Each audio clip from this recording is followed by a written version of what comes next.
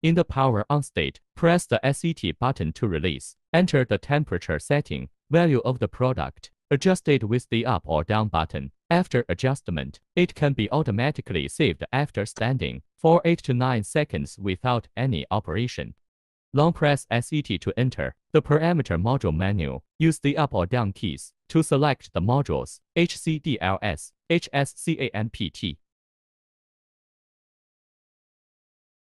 For example, select the HC module. Press the SET key to enter the setting of this parameter. Then press and hold the SET key until it is loose. Adjust by the up or down key. After completing the modification of this module parameter, release the SET key. Press up or down key to select another module. After the parameter adjustment is completed, it can be saved and returned to the temperature display interface after standing for 8 to 9 seconds without any operation.